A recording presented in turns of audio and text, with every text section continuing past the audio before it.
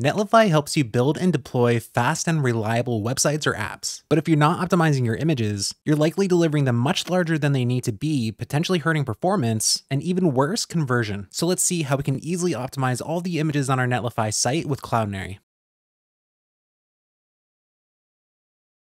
Optimizing your images is a critical part of any website or app. And when using Netlify, which is going to give you a reliable way to build and deploy your apps, your images will be deployed just like any other asset where it's going to be statically deployed, meaning it's going to be deployed as is with no optimization through that process. So those images are going to dramatically hurt the performance of your application, hurting those performance metrics that your visitors are experiencing, like Largest Contenful Paint, where you could potentially have some major savings by delivering them in modern formats in an optimized version. Now, there's a lot of ways for how we can optimize our images in the first place, but we're looking for something that's going to be automated and something that's going to be easy to add to our site, which is where Cloudinary comes in, where we can optimize our images, automatically delivering the most modern format for that particular browser, as well as using automatic quality optimization, which will compress it to a point where it's not going to visually distort your image. Now, there's a lot of back-end, front-end, and mobile SDKs that we can use in order to optimize with Cloudinary, but an easier way is to use the Netlify integration for Cloudinary. To start, first navigate either to your team page where you can find the integrations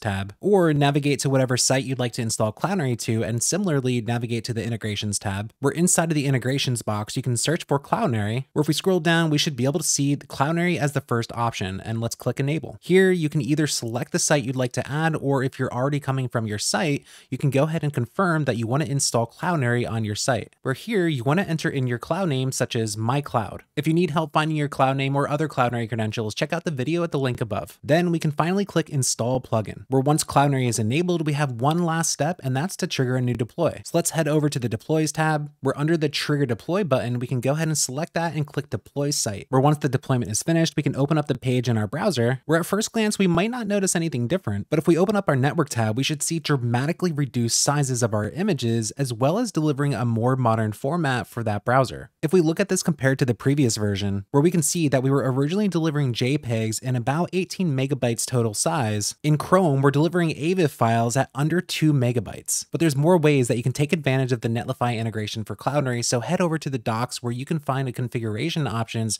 for your site. The Netlify integration for Cloudinary is an easy way to add blanket optimization to your site, but sometimes you want a little bit more control right inside of the code. So next up, let's see how we can integrate with Cloudinary right inside of a Next.js app, which not only will give us optimization, but other features like AI generated fill and background removal.